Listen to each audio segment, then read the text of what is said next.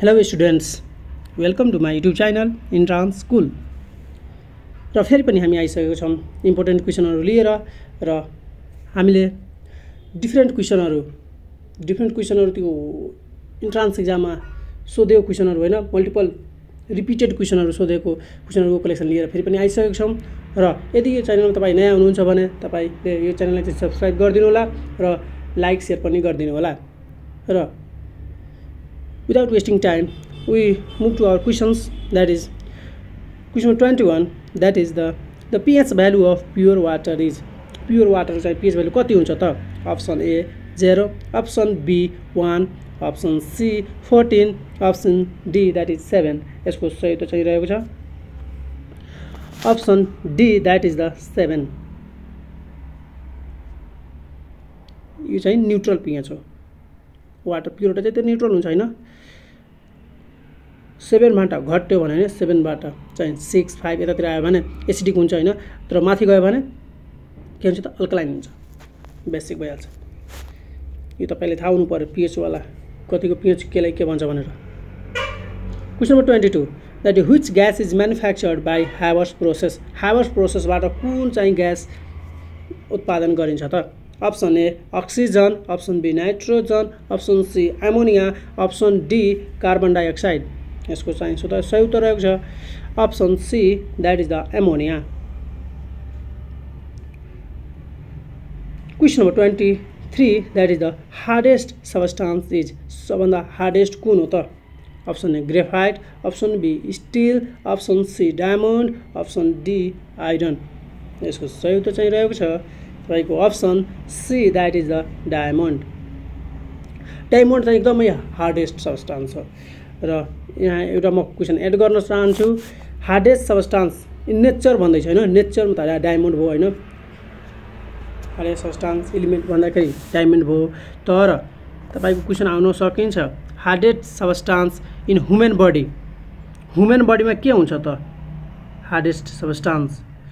Human चाहिँ के हो त इनामेल याद गर्नु होला यो पनि एकदमै फेमस क्वेशन हो इनामेल यो दाँतमा हाम्रो हुन्छ के इनामेल एकदम त्यो हार्डेस्ट हुन्छ क्वेशन नम्बर 24 मा हामी जान्छौं nitrogen constitute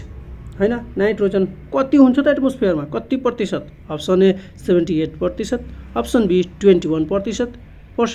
that is option C 0.035%, option D 87%। यसको सही उत्तर चाहिँ रहेको छ option A that is the 78%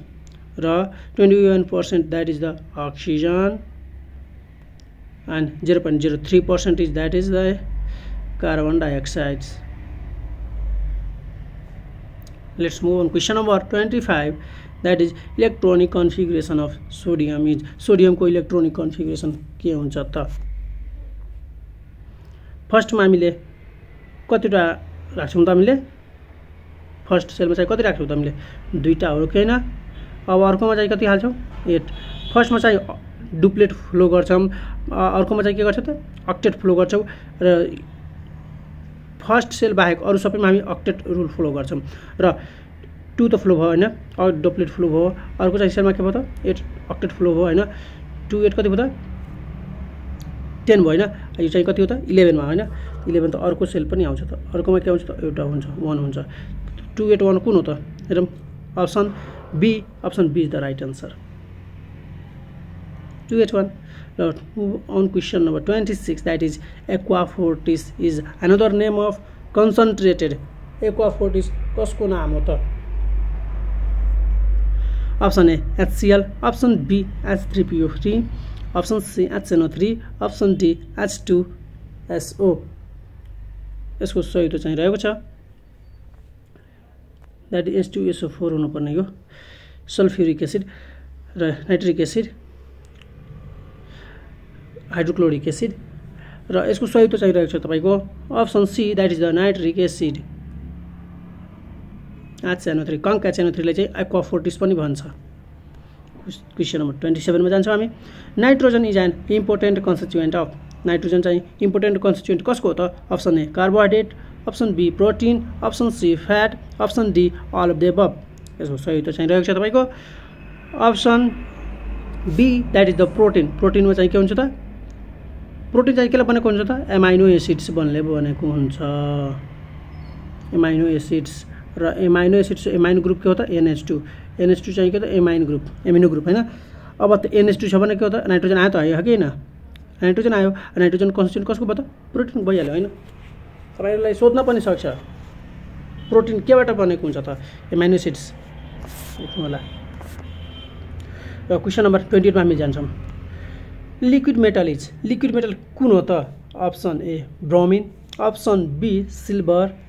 option C mercury option D स्टिब्नम यसको सही उत्तर चाहिँ रहेको छ क्वेशन नम्बर 28 अप्सन यसको सही रहेको छ option see that is the mercury is the liquid metal एकदम लिक्विड हुन्छ हेर्नु भएको यसलाई पक्कै पनि यदि हेर्नु भएको छैन भने मर्करी भन्छु कहाँ हुन्छ त यो थर्मोमिटर क्लिनिकल थर्मोमिटरमा युज हुन्छ पहिला युज हुन्थ्यो अहिले डिजिटल आइसकेको छ हैन पहिला जुन हुन्थ्यो नि पहिला त्यो ग्लासहरु जस्तो हुन्थ्यो त्यो चाहिँ त्यसमा चाहिँ त्यो के हुन्थ्यो त मर्करी युज हुन्थ्यो मर्करी बल्ब युज हुन्थ्यो के त्यसमा अब त्यसको चाहिँ एकदमै साइड इफेक्ट्स धेरै भएर मर्करी एक्सपोजरले चाहिँ धेरै विभिन्न किसिमको रोगहरु लागिरहेको छ हैन त्यही भएर त्यसको अलिकति प्रयोग अलि कम भएको छ हैन लौ अब त्यसलाई छाडौं अब हामी क्वेशन तर्फै नै लाग्छौं क्वेशन 29 मा के हो त लाफिङ ग्यास अब लाफिङ ग्यास कसलाई भन्छ त यसको चाहिँ फर्मुला के हो त option A N2O3 option be N2O option C NO2 option D NO यसको सही उत्तर चाहिँ रहेको छ तपाईको option be that is the N2O nitrous oxide यो नदिए पनि नाम लेखे पनि यो लेख्नु होला तपाईले नाइट्रस अक्साइड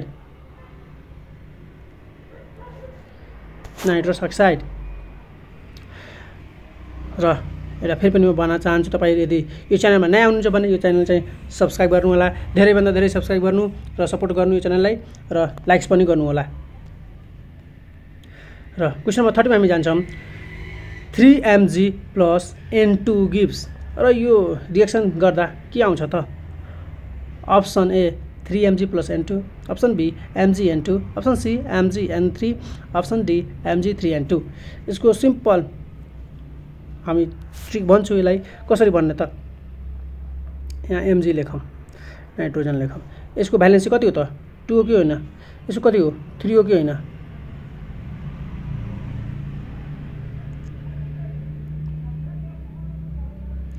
अब यसलाई हामीले क्रिस क्रस मेथडले युज गरौँ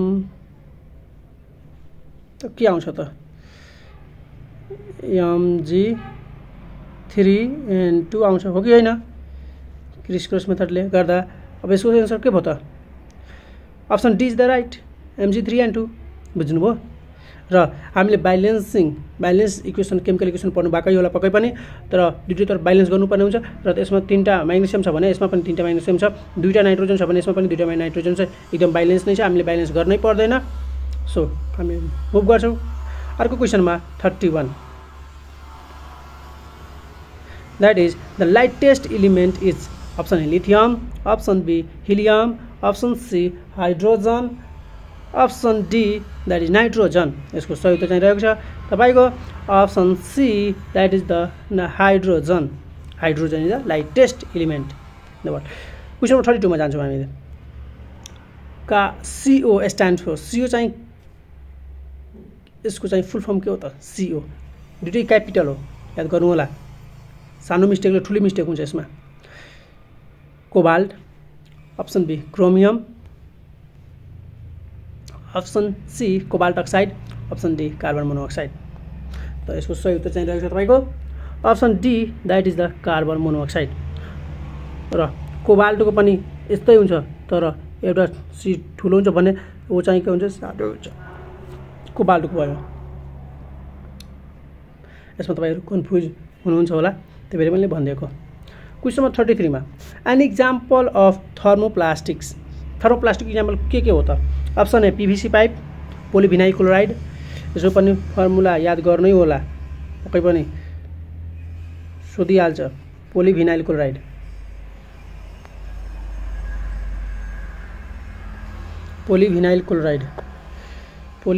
भन्छ PVC पाइपलाई option be polythene option C पोलिस्टाइरिन option D all of the above यसको सही उत्तर चाहिँ रहेको छ option D that is the all of the अबभ question number 34 मा जान्छ 34 that is the horn silver केलाई भन्छ त option A that is NaCl option be AgCl option C CaCl2 option D HgCl2 यसको सही उत्तर चाहिँ रहेको छ तपाईको option be that is the AgCl horn silver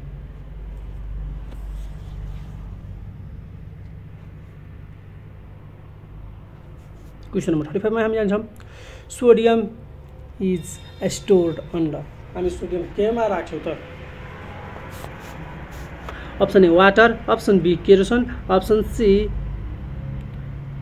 alcohol option D cotton यसको सही उत्तर चाहिँ रहेको छ तपाईको option be that is kerosene र हामीले चाहिँ भन्छ नि जादुगरहरूले आउँछ भन्छ कि मैले पानी छिर्दा नि त्यो आउलाई दिन्छु हैन आगो लगाइदिन्छु भनेर भन्छ नि हैन त्यसमा पनि यही ट्रिक हुन्छ के त्यसमा के हुन्छ कि हैन त्यो प्राल लिएको हुन्छ हैन प्रालमा चाहिँ त्यो सोडियम हाल्दिन्छ हैन प्रालमा चाहिँ सोडियम हाल्दिन्छ हैन र माथिबाट त्यो भन्छ नि मैले जल छिट्यो हैन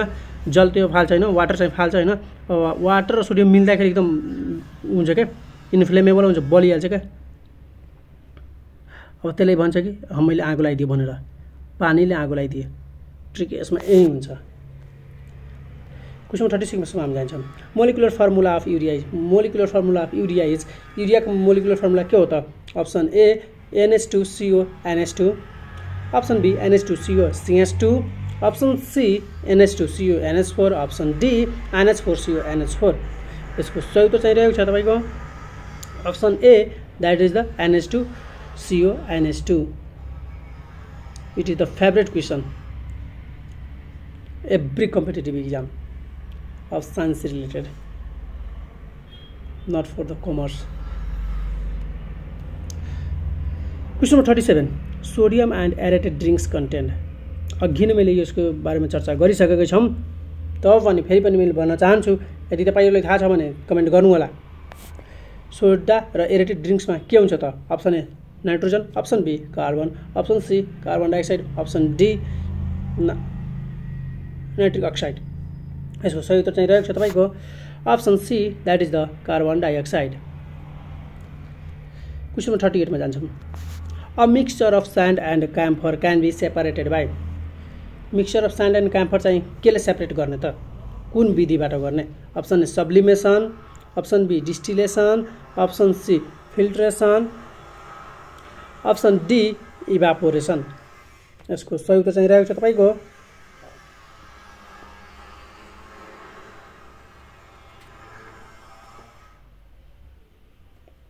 यसको सही उत्तर चाहिँ रहेको छ तपाईको सब्लिमेसन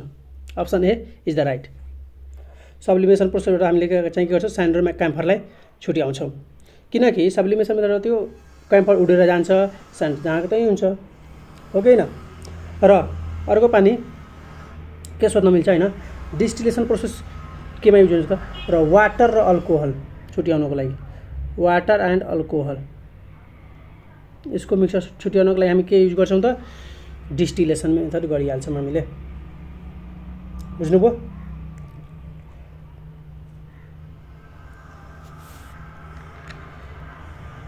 क्वेशन नम्बर हामी 39 मा जान्छौं the space around the nucleus where there is maximum probability of finding an electron is त्यो ठाउँ हैन न्यूक्लियसको त्यो ठाउँ जहाँ चाहिँ सबभन्दा धेरै प्रोबेबिलिटी हुन्छ के त्यहाँ इलेक्ट्रोन पाउने त्यसलाई के भन्छ त option A orbit option be orbital option C subshell option D sale यसको सही उत्तर चाहिँ रहेको छ option be that is orbital त्यसले अर्बिटल भन्छ that is the famous question एकदम फेमस क्वेशन हो यो हामीले चाहिँ यो त्यो के भन्छ एचए पढ्दाखेरि पनि यो क्वेशन सोधिहाल्छ हैन व्हाट इज अर्बिटल डेफिनेसन नै यही हो लेख्ने हो एचए पढ्दाखेरि पनि सोध्छ यता साइन्स पढ्दाखेरि पनि सोध्छ यो एक नम्बरमा क्वेशन सोधिहाल्छ एक नम्बरको क्वेशन भनेर अर्बिटल के व्हाट इज अर्बिटल याद गर्नु होला यो अहिले याद गरेको चाहिँ पछि पनि काम लाग्छ क्वेशन नम्बर 40 मा हामी जान्छौं Latin name of mercury is मर्करीको चाहिँ ल्याटिन नेम के हो त मैले अघि पनि भनिसकेको छम र फेरि पनि म भन्न चाहन्छु अप्सन एमा चाहिँ के हो त अर्जेन्टम option be नाइट्रियम option C क्यालियम option D hydra गाइरम यसको सही उत्तर चाहिँ रहेको छ तपाईको अप्सन डी इज हाइड्रा गाइरम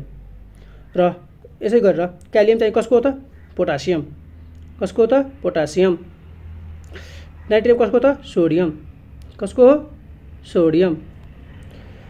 अर्जेन्टम कसको हो त यसको चाहिँ तपाईहरुले कमेन्ट गरिदिनु होला